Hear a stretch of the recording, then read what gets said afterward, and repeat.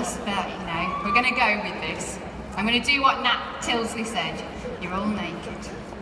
So, a little bit about me, my life before Forever. For those of you that don't know me, as you can see, my name's Faye Daly.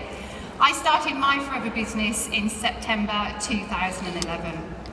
My life before Forever saw me in childcare, a job which I absolutely loved, a job in which I thought I would always do because that's where my passion lied, was with children. But in 2010, my little boy came along, and I'm sure many parents in the audience can relate to me when I say he blew my world apart. The love that I felt for him was just so overwhelming. I didn't know how I was going to leave him to go and look after other people's children. I couldn't get my head around it, but due to finances, that's exactly what happened. And what happens to a lot of mums, they want to be at home, but they can't. So I went back 9 months later. Only 2 months after that, I was told I was being made redundant. So there was joy mixed with a bit of frightened, I suppose. I was happy that I was at home with Oliver, having the time that I wanted, but then really quite scared about our finances and what it was we were going to do. But I knew that I needed to find that best of both worlds that I craved. That's what I wanted. Time with my boy, but money to know that we were okay. So I was introduced to Forever as a referral from a very good friend of mine to my amazing sponsor, Debbie Nwangwa. And that's where my journey really began.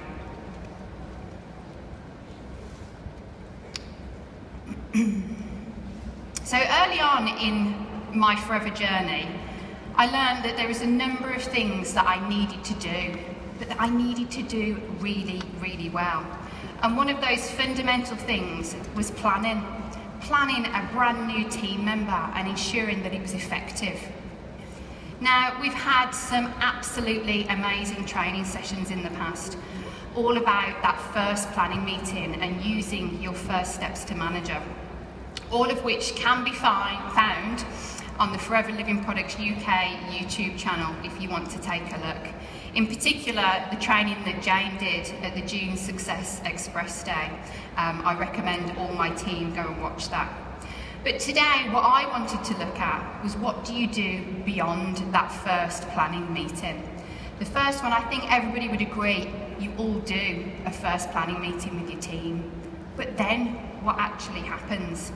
So I thought I would talk you through what it is that I do with my team members and how I've been able to get retention in my team and keep those team members going.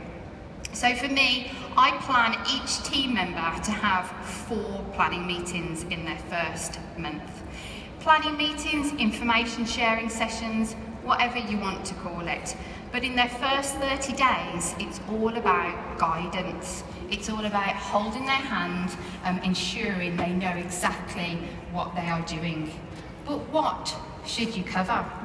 So we don't often hear about anything past the first planning meeting.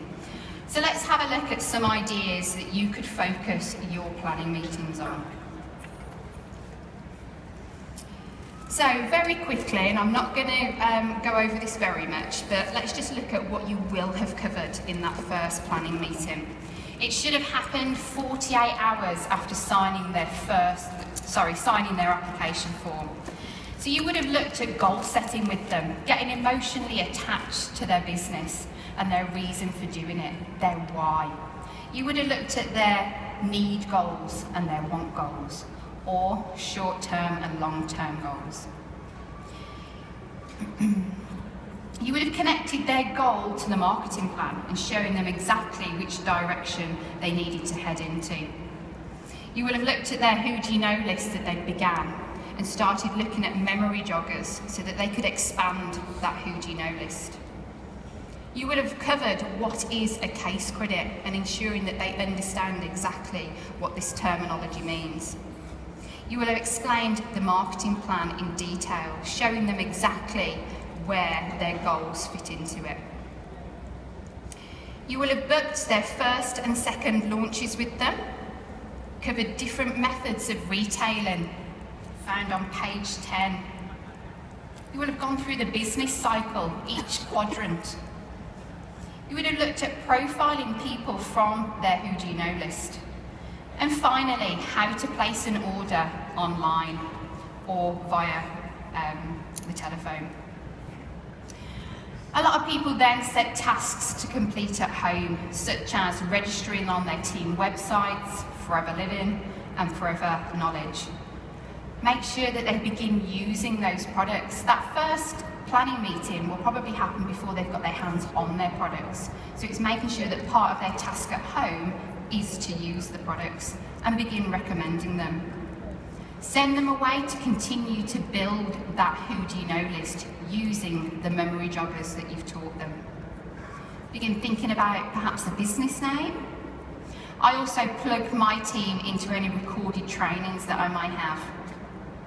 Get them working on their goal board, get those goals into picture format.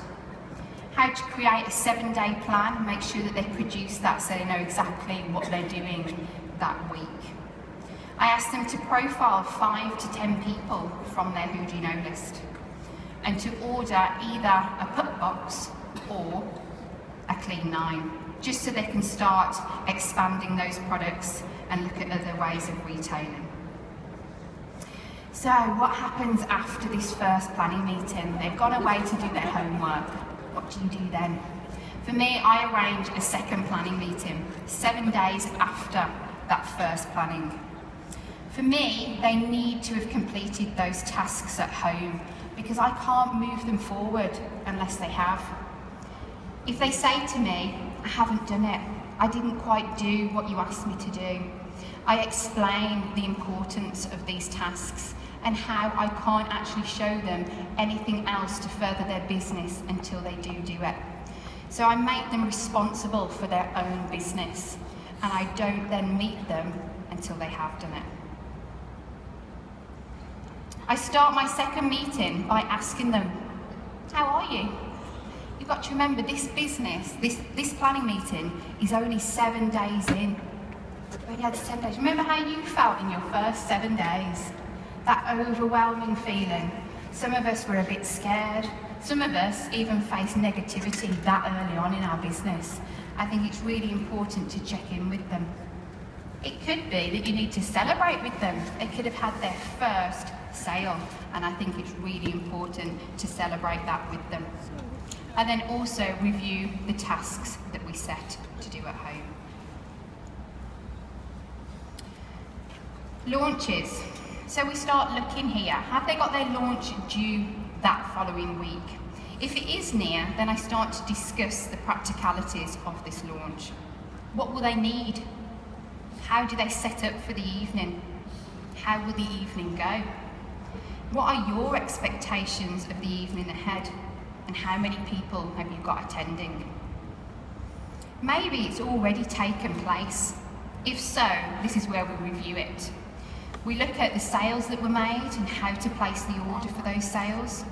We look at if there was any people interested in the business. And then we look at following up. You may have done questionnaires. How do you follow up a questionnaire? And then I confirm with them the details of their next event. That might be a home BP or it might be a second launch party for them. We then look at volume mapping. This is a little bit of jargon too. I never really understood what volume mapping was for a long time. So I want my team to understand what it is. So I explained that it is the breaking down of activity into case credits. How we can then see the volume that's expected to come from themselves and from their team. And how, if they've got a goal imminent, that they may need to raise that activity level to bring the volume in needed. It's at this point that I then share with them a goal to manager. Now this might be a 5-month goal, 6-month, 7-month. It all depends on what they want. I'll show them the volume that's required for the activity needed to produce that volume for manager.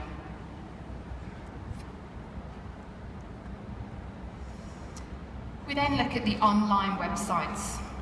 At this point, they may or may not have had their email from Forever. If they have, I use their login details to log on to their websites. If not, I log into my own.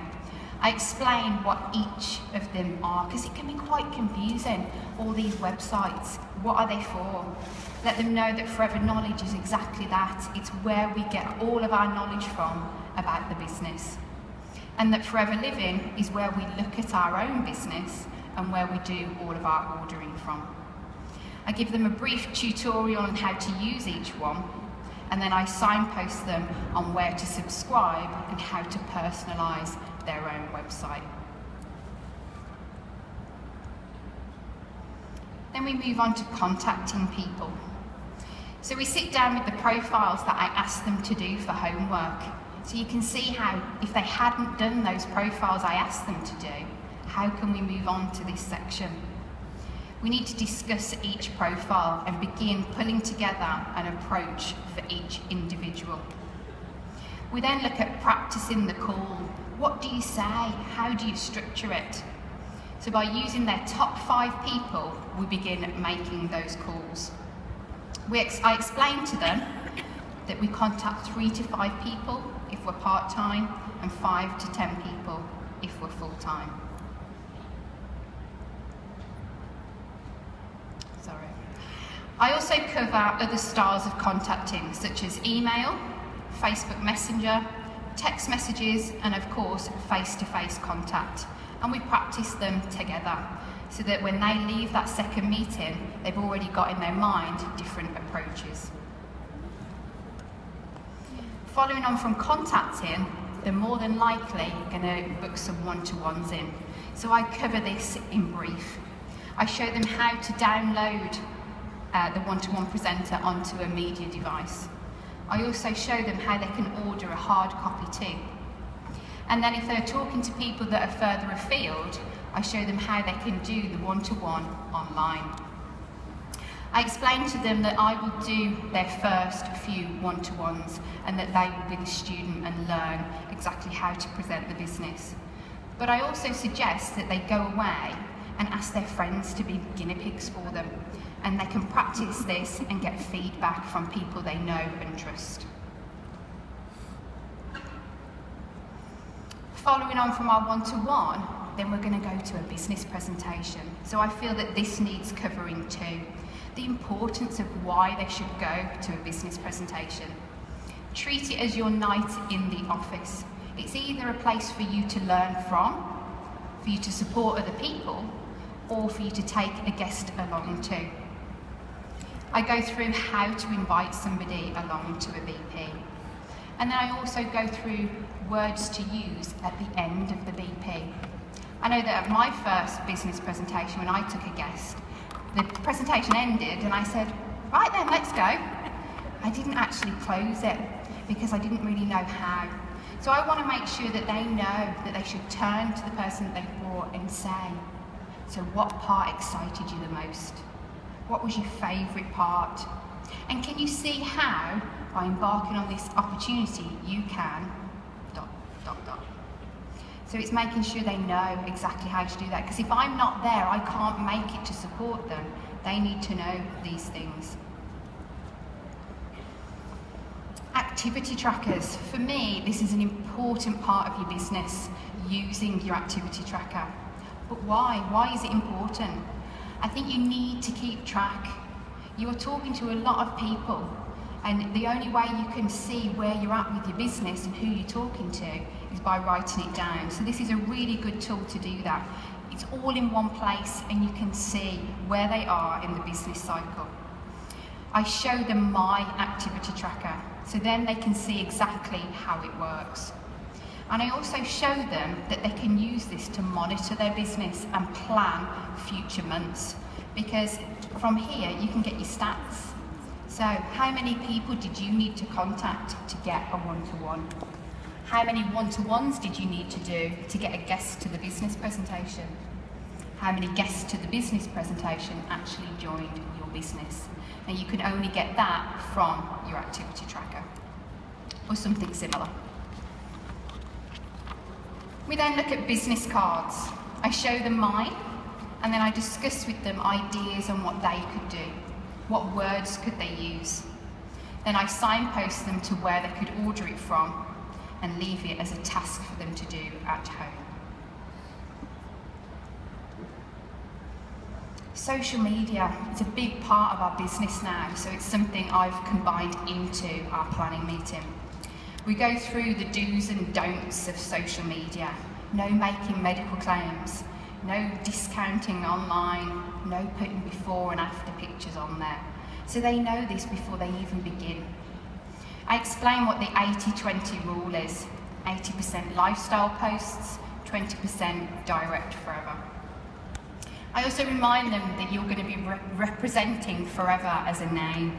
Make sure that your posts are positive, that they're healthy, and that perhaps you need to look at your nights out, that there's not lots of drunken photos. We can all have fun, but make sure there's no swearing on there. Then it comes to the legal bit, which isn't a nice area, but it's an area we have to cover now. So you need to signpost them to where they can watch the compliance videos from. You need to stress the importance of adhering to the compliance, because this affects us all. I advise them on registering their business with HMRC, explain that they've got 3 months to do this, and I also recommend DSL to them. I also give them advice on public liability, because if they're going to go out and book events, they need to know that they need to have this as well. As you can see, I also then give them tasks to do at home. I won't go through them because you can see them yourself, but again, this is something they have to do before we move on to the next planning meeting.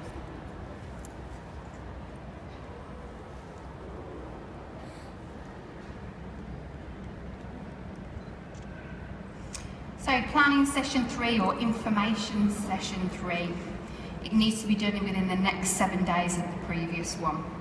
And again, we can't move forward unless their homework tasks have been done. In this session, I look at different ways of contacting people, or building your who do you know list, gathering contacts, or as Ange said earlier, making friends. So I look at the different types of contact marketing, the direct approach, or maybe it's people that actually provide a service to us. I talk to them about complimenting people and smiling. We talk about what to wear, what is their target audience. Are they going out there to speak to mums dressed in a power suit? Because it probably won't attract those mums. Or the other way around. What to take, business cards, a nice pen, not something that's been chewed, and a pad to take that information down. And then we go through types of things that they could say whilst contact marketing. We then look at customer care and follow-up. Why? Why do we do this? I always give them an example of myself. My first launch party had 10 people come. Every single one of them purchased from me. My order arrived, I gave it out, and then wondered why they didn't come back and order from me. Because I never followed them up. I never even asked them how they were getting on with it. Nothing. So I lost those 10 customers straight away. So you can ask my team, I'm quite hot on this now. It's something that I coach all of them that you need to do. Forever isn't about getting new customers every month. It's about having regular customers. The only way you're going to have regular customers is by looking after them, showing them that you genuinely care about that product that you've given to them. So when should they do it? The first few days of them receiving it, then maybe a week or 2 later to see how they're getting on, and then maybe mark in your diary when they might be getting low on the product. And then we discuss how they can do this follow-up and customer care. So the final session that I do with them before the end of their first month is in with the next 7 days. And this is where we look at their review. They're almost a month into their business now. Are they 4 case credit active yet? If not, why not? What do we need to work on, and how do we need to ensure that they are? They might be going for promotion already. So let's have a look at where they are with that. Maybe it's a base month for promotion. So we break down looking at everything that they wanted to achieve and whether they've achieved it. I then look at their strengths and weaknesses with them. So I identify with them which areas they feel confident in and areas which they don't. Praise them for their strengths and work with them on their weaknesses. And finally, I revisit the business cycle. The reason I do this is because I want to ensure that they understand what it is. They understand each quadrant and why it flows and why you have to do every single part of it. I ensure that I link it to their goals as well, that by doing this it's going to generate the volume needed to achieve their goals. I feel that this keeps their momentum high and it keeps the excitement bubbling because they can see exactly why they're doing what they're doing. It enables them as well to explain it to friends and family. So for me, it's knowledge plus their excitement equals that attraction from their friends and family.